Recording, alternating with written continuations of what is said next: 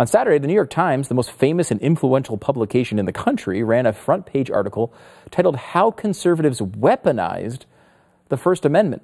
The author, Adam Liptak, tries to make the argument that free speech is unfair, and it's being used by the right to halt the progress of the left.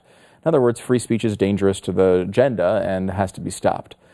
Let me restate something. This is the New York freaking Times, okay?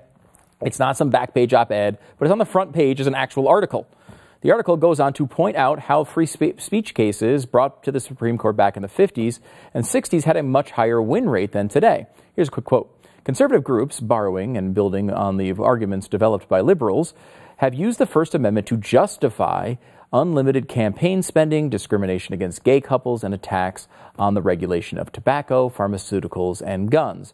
So in other words, free speech was not only important to the left back in the day, but they pioneered the defense for the First Amendment.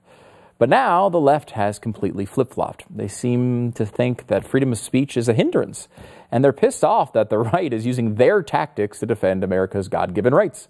Article goes on, quote, "Now the progressive community is at least skeptical and sometimes distraught at the level of First Amendment protection, which is being afforded cases brought by litigants on the right. Many on the left have traded absolutist commitment to free speech for one sensitive to the harms it can inflict." That's so weird. What has happened to the left? Where's the ACLU on this? Maybe their silence on this Times article is due to the fact that they've been under attack by the New York Times ever since they sued the city of Charlottesville on behalf of a white supremacist who claimed his First Amendment rights had been violated. When did the Times begin to go they're like going full-on Stalin here? I don't understand it. Is it the best weapon against speech? I thought we all understood that that was even more speech in words. That's the way we do these things, I thought, in this country. I'm curious if the author of this piece ever stopped to consider the perspective.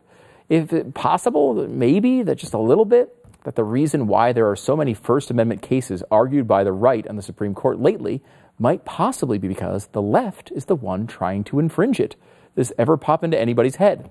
Or maybe it was just too red meat-worthy and clickable to go from zero to vast right-wing conspiracy in 2.2 seconds. The First Amendment, is it a God-given right or isn't it?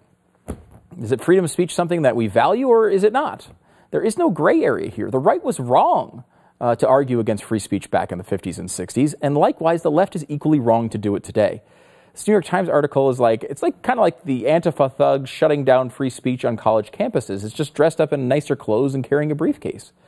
With me now to talk about this article is First Amendment expert Ilya Shapiro. He's a senior fellow of constitutional studies at the Cato Institute, and also quoted in this article, I was surprised to see that the First Amendment has been weaponized by the right. Yeah, and the point of my quote is that those of us who are First Amendment acolytes, who think that the freedom of speech is foundational to everything else in a free society, that this has changed somehow. I mean, in the 60s, free speech was apparently a liberal thing. Now it's a conservative thing. I mean, I don't know. I'm a classical liberal, so this is all confusing to me. It really shouldn't change. The main problem isn't the nature of the speech or the type of speech. It's that government is infringing it. And whether the speech is on a political subject, an artistic subject, scientific, commercial, or anything else, it should get protection. And, currently, apparently, the left doesn't like that because in so many ways, government wants to compel people to express messages they don't want, whether that be in the labor context with the Janus case that was handed down at the end of term, or bakers and other wedding vendors in the Masterpiece Cake Shop and other cases that we see, or anything else. I mean, the real problem here is government involvement. It's not that speech is somehow different, or conservative speech is okay and liberal speech is not okay, and in 20 years we flip.